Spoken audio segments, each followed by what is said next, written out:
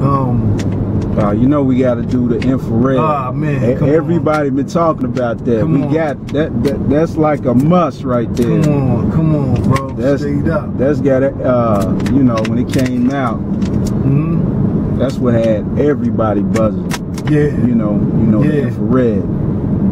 What you think they want to know about infrared? Man, that line. you know when he said what he say about the Quentin Miller line when he said yeah it was written like Nas, but it came from Quentin. Yeah, that's it. It was written like Nas, but it came from Quentin. Yeah, fire, man. You know that right there. You know, that's like the truth. That's like taking the truth. But that's, you know. I mean, you know what I'm saying? I mean, what could son do? What could he said? I mean, it's the truth. You know what I'm saying? And the beat, man, I just love. And I say I think the infrared is like probably one of my favorite beats on the album because it's just so different, and it got that he took that one word and made it so simple.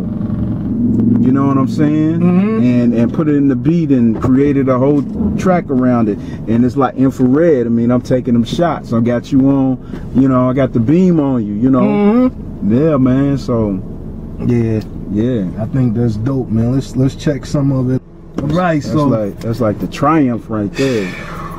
Infrared. Niggas looking at me like I really killed the baby. And it's true, like, man, you know, Push was asked how all of this started, and you know, it makes sense. It all came from, you know what I'm saying, after, you know, what happened to that boy, you know what I'm saying? And I mean, you know, when the bait, when Pharrell came with the bait, you know what I'm saying, and the Clips was rocking, and you know, they had their own style or whatnot, you know, and you know, Wayne and Baby, you know, they tried to bite the style, you know. That's when Wayne got on the skateboard or whatnot, you know what I'm saying, and they wanted some clothes, and you know, Pharrell was like, nah, you know, it's still in the works or whatnot, you know what I'm saying. So the nigga went and bid it anyway, you know what I'm saying, and that's what, you know, that's where Mr. Me Too came from. You know what I'm saying? Because he didn't have permission to rock the shit anyway.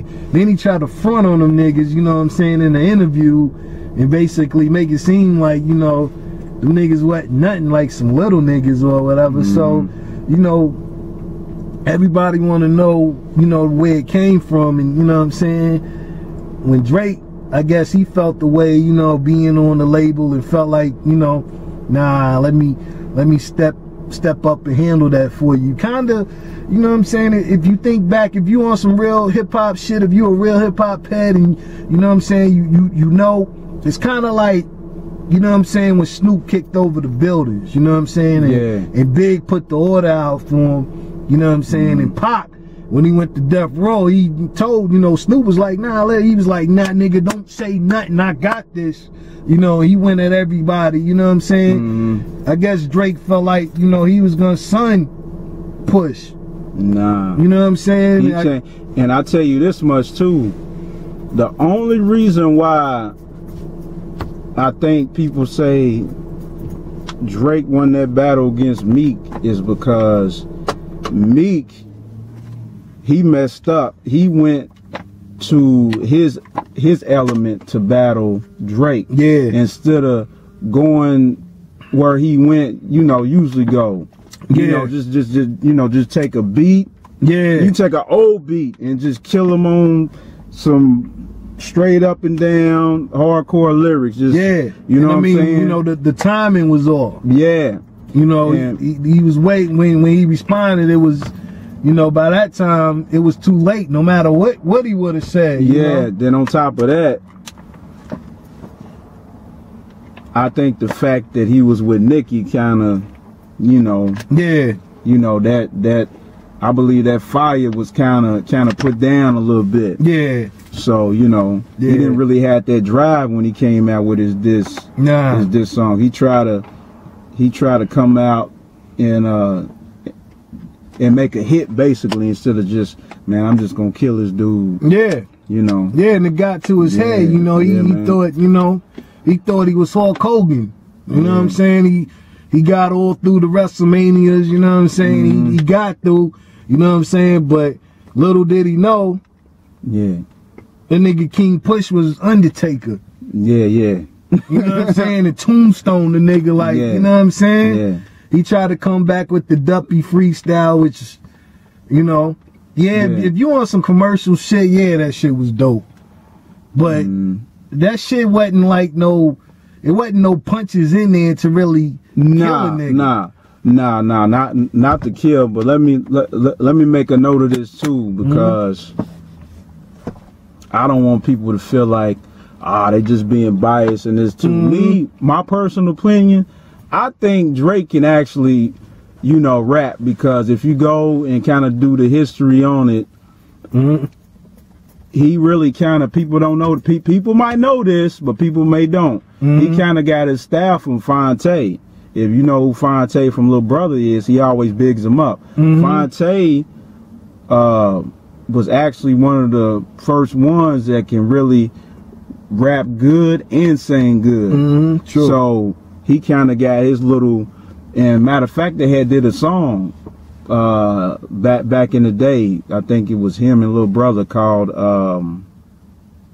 what's that song with the piano that it had the Anita Baker that I can't remember. I know what you're talking about. But you know what I'm saying? But you know, compared to some of these other dudes, Drake can actually, you know, rhyme a little bit, like compared to like Amigos or Little Pump and, you know, this, that, and the third. He can hold his own. He got a little own, but you know, I think with a real head, it's like, you know, he can hold his own. A nigga he can rhyme and all of that, but my thing is like, it always comes back to who wrote it. I'm gonna always look at that nigga like, all right, that, you know, song was all right. Who wrote it? Even his songs on the radio, you know what I'm saying? Like, you know, that's true. The nice for what? You know what I'm saying? It's like, that's very true. Like, if you don't, you know, because hip hop is based on, if you writing it now, of course, like on down the line, you might have a little, you know, help here and there, but the majority of it is, the majority of it's based on if you wrote the hit. You know, it comes back to lyrics. That. You know what I'm saying? And I got into it with a, you know, I got into it with a chick earlier today on Facebook talking about, because I said something about Drake. It's like, you're a hater, you're hating on greatness or whatever. What? These are people that just started listening to music pre-2000 ish.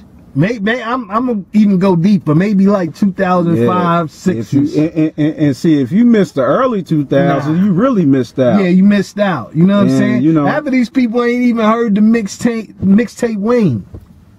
You know what I'm saying? Like they ain't tapped into that. You know what I'm saying? These people, you know, haven't been to concerts, and just to throw this in there, like me and bro been to multiple concerts.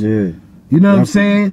Like, you talking to a nigga that been to the block parties, you know what I'm saying, in Queens, in the Bronx, in Brooklyn, you know what I'm saying, since '83.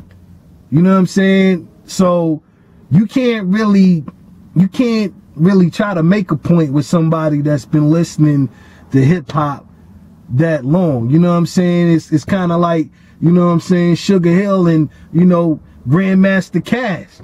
Those niggas stole that rhyme from Grandmaster Cash. You know what I'm saying? Niggas went, them niggas